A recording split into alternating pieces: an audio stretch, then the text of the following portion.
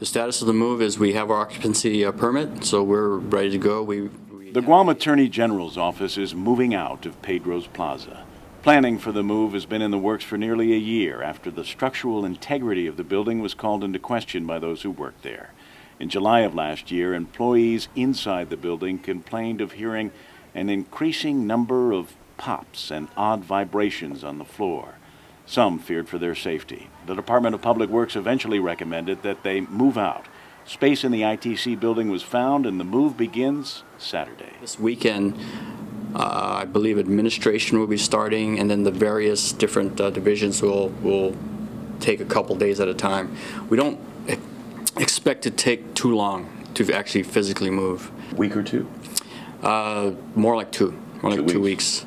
Attorney General Lenny Rapadas acknowledged there may be some disruptions in service, but every effort is being made to keep that to a minimum. There will be disruptions in service in most all divisions, but we are working and we are planning, making plans so that the disruption is as minimal as possible. Once the move is complete, the Attorney General's division will occupy about 3 floors inside the ITC building, and the environment, says Rapadas, will be safer and less expensive. It is, we think, a much more safer and more conducive area for working. It is also cheaper in the long run. We've done some of the math, and we're actually paying less. And again, we hope to have our communications continuous, so that people can be contacting our office about status of cases or whatever consumer needs that are out there.